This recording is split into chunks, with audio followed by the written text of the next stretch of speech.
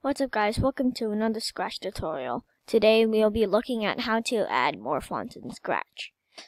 In Scratch we only have a few fonts, so I'm going to show you how to add more fonts. So first, go to the first link in the description. This website is called Google Drawings. If you already know what it is, you can search it up yourself.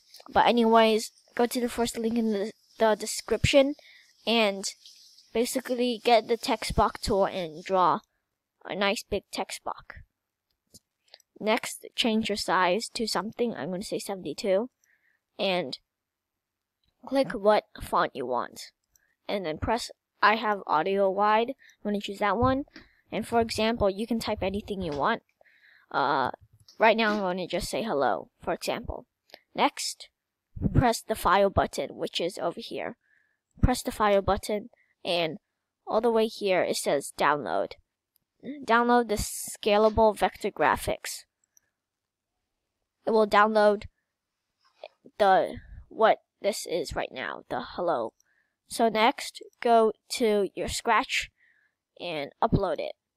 So upload costume, and we want the costume that we did last time, which is this one, and it's over here. So all you need to do is just drag this over here, and there's our hello. So that's the first way, and there is another way. So first, let me just get a new sprite.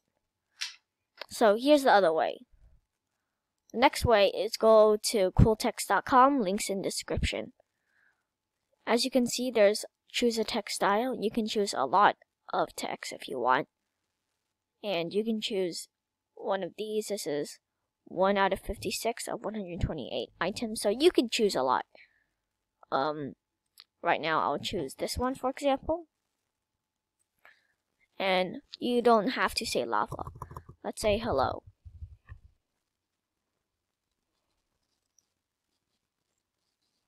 So now it's loading and it says hello.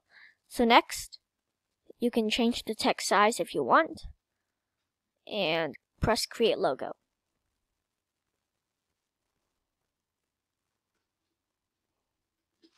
And then press the download button.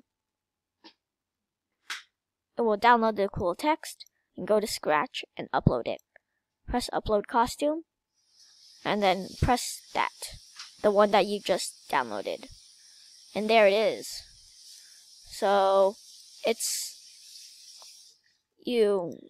that is how you add more text in Scratch. And you can't change the color for this because this is bitmap. But the other one that I showed you, you can change the color. So yeah. So that is there are two methods of doing that. I will put both websites in the links in the description below.